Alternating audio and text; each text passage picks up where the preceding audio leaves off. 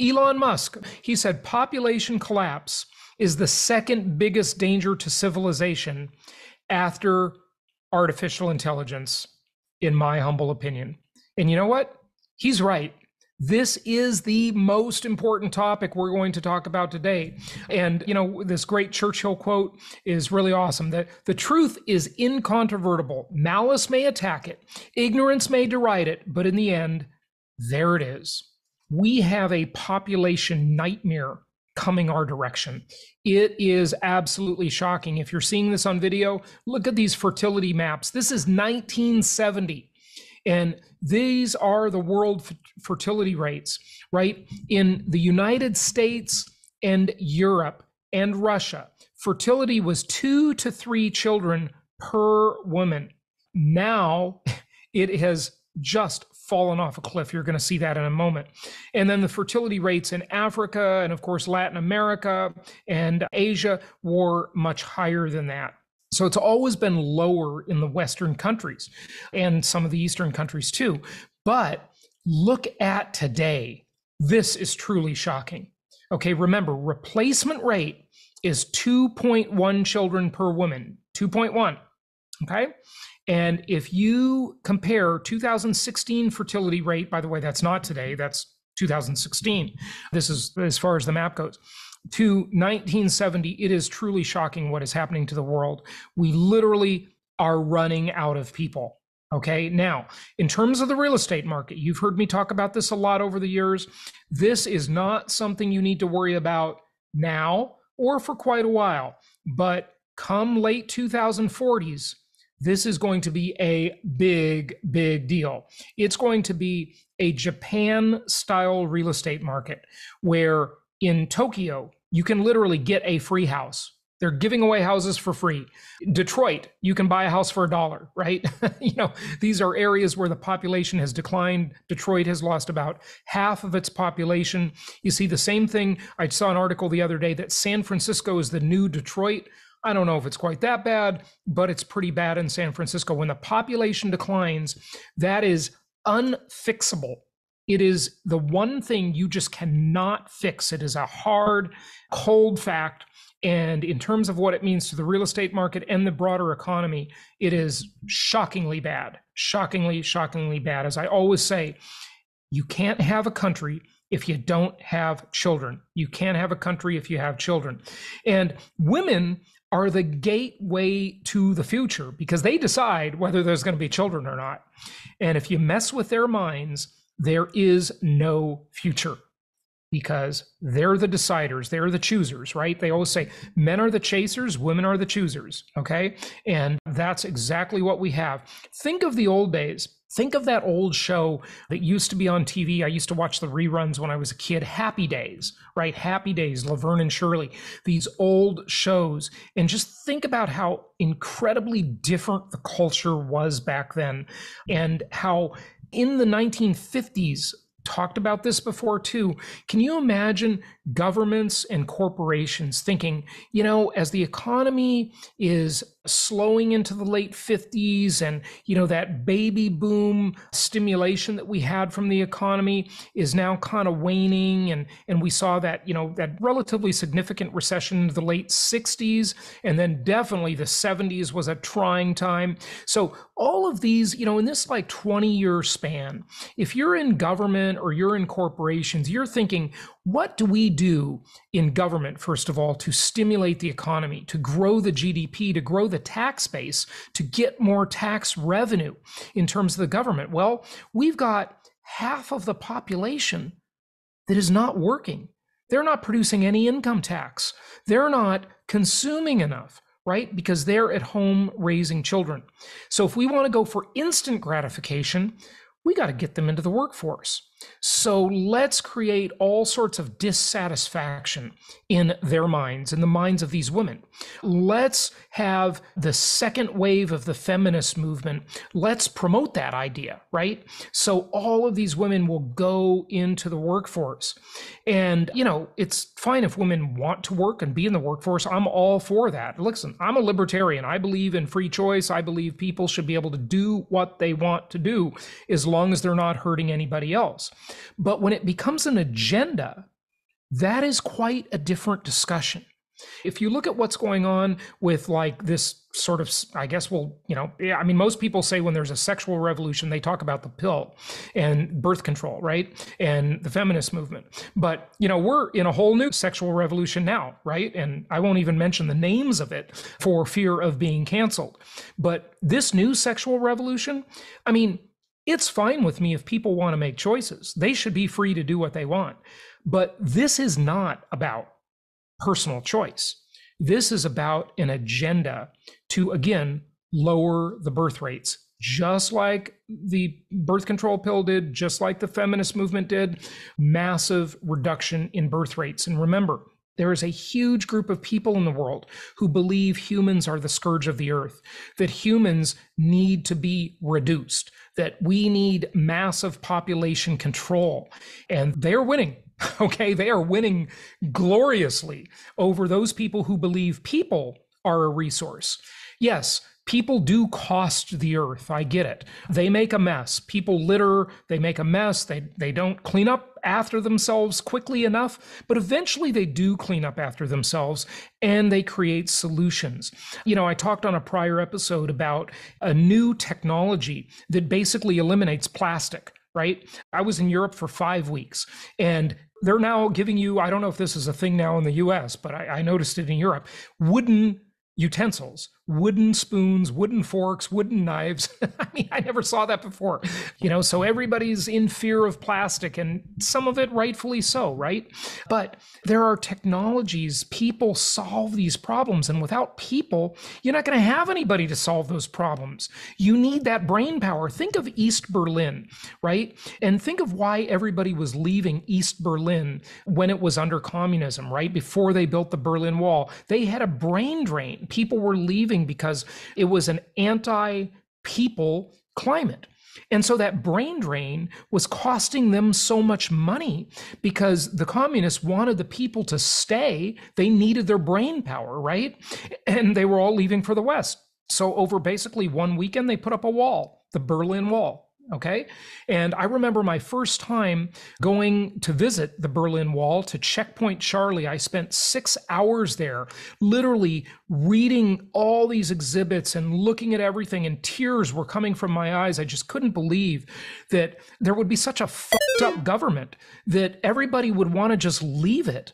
And they wouldn't incentivize people to stay. They would force them to stay. So if that was a brain drain and that was a problem for the communists, imagine that problem on a global scale, a brain drain. When you eliminate people, right? When people don't have children, that's essentially a brain drain.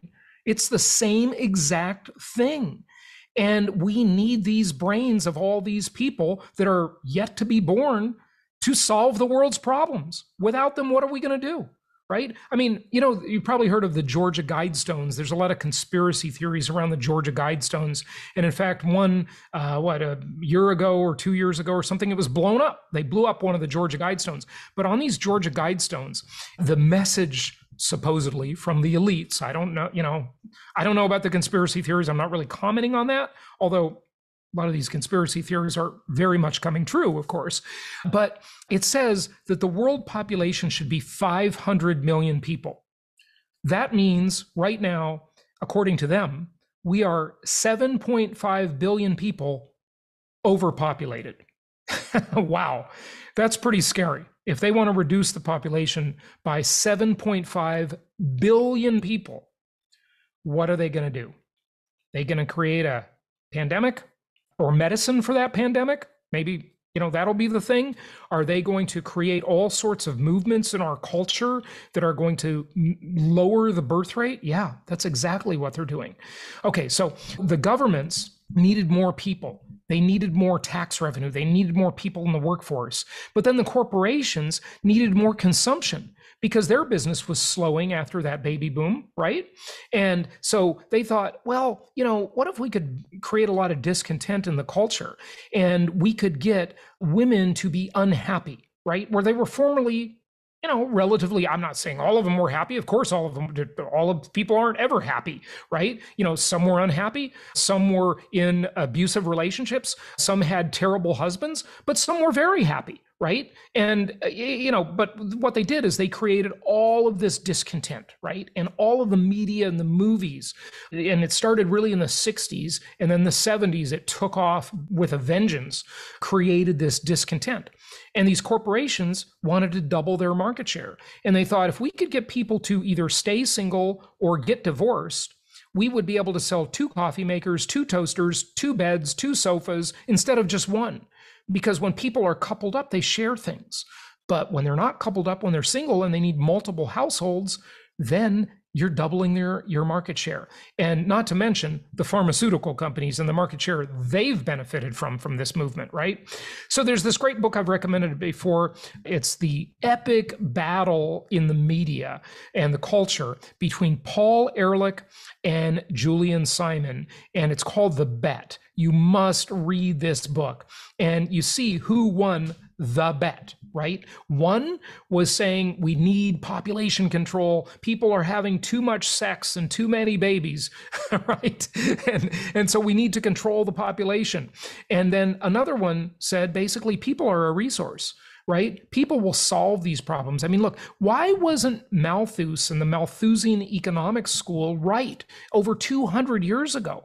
Right? They thought the world was running out of resources back then when there were hardly any people on the earth compared to today.